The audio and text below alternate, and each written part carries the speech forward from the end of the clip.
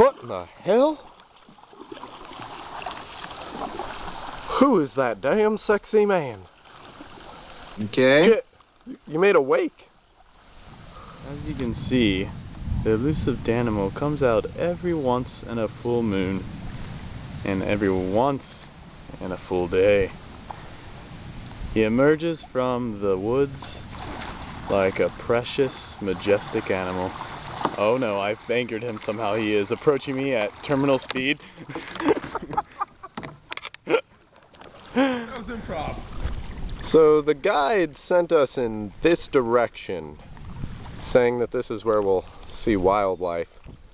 But it seems to me the wildlife he was referring to are purple-haired snowbirds, because that appears to be all that's out here.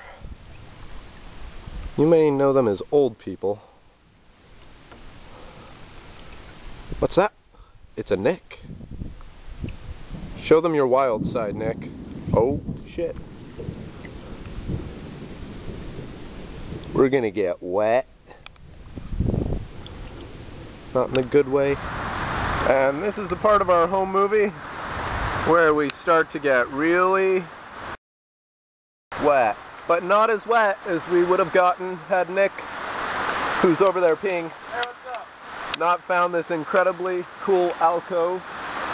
And if this is the last anybody sees of us, we've drowned in the rain under this alcove on the Estero River. I love you all. Good night. Love you. Day 2. Aw, crap. I've been in the rain for a long time. We're tired. We're cold. Nick's delusional. Look at him smile. He's so delusional. He's had to resort to eating one of his toes. He was so hungry. I had the toenail. Delicious. It's so cold, and yet it's so warm. I don't know what we're gonna do. Nobody's come for help. We're almost out of rations. One empty Red Bull can. Got some Chex Mix left. There's some Chex Mix, but it's soggy.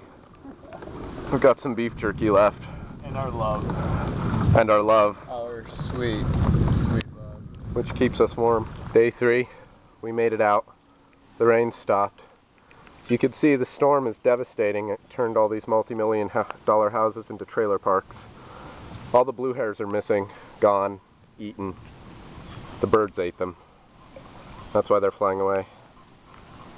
Nick's in good spirits. He is still delusional, but the protein from the toe he ate has fueled him on and on. He's catching fish with his hands now.